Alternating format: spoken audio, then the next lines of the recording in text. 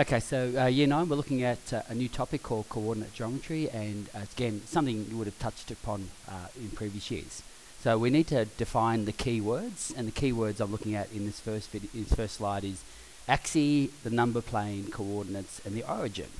Okay, so hopefully you do know some of these things, but we'll just go through it. So the axes are these lines that are drawn on a thing, and the first line, the vertical line, is called the y-axis, and the horizontal line is called the x-axis. So, you know, every year kids keep mixing it up. So I suppose one way, if you can draw a y with a straight line, the straight line goes up and down, and so the y-axis is up and down, and the x-axis is the other axis. Okay, so the axes are the x and the y-axis. Okay, now the whole diagram, this whole thing, is called the number plane. So the whole diagram is called the number plane, and we're going to plot points. And the points are called coordinates. So when I put a point here, that's going to have a coordinate. It's going to have an x number. It's going to have some number, perhaps it's like 3, and it might have a y number, and it's called 4. Okay, so the coordinate is the actual point, and when we label the point, we put the x first and the y second. So we just follow alphabetical order.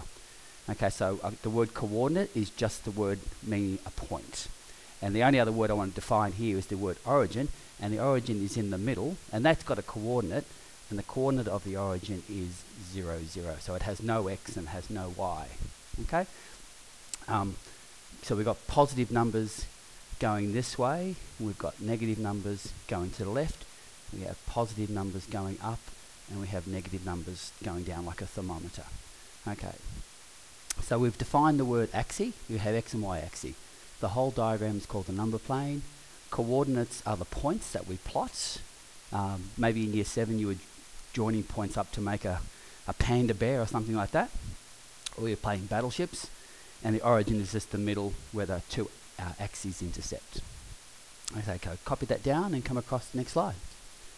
So, if I'm going to plot points, okay, I've got some examples here. So I've got 4 points, and I'll call them A, B, C, and D, just to make it easier. So alphabetical order. So the first point is the X, and the second point is the Y. So we've got go across to 3, and then go up to 2. So that point is point A. Point B. It says -1, so go across to -1, and then go up to 2. So that point is point B. Point C is a tricky one. It has no X, and then it has 4 in the Y, and unfortunately I didn't even do a 4, but that point up there would be point C, right on the axis. So it has no X, and then it has 4Y, so go up to C, and the last point has -3 for the X, so -3 for the X, and has no Y, so that means it stops on the axis, and that's point D. Okay. Have a look, copy that down if you need to, and then come across to the next slide. Okay, so you're going to have a go at this yourself. I've got 5 points. I'm pretty sure I've got I've got enough numbers. So I want you to pause, put the points on, and then check your answer in a minute. Okay, so we're looking at, I'll change colour just to make it different. So we've got 3, 1, so that's the point A, -2, 4, so that's the point B, 0 is in the middle, -3 is down there, so that's point C, 1 and no height, so that's the point D, -3 and then -4 is down there, so that's the point E. Okay, so that's all you need to know for this one, so just how to plot points. Okay, hopefully that's straightforward.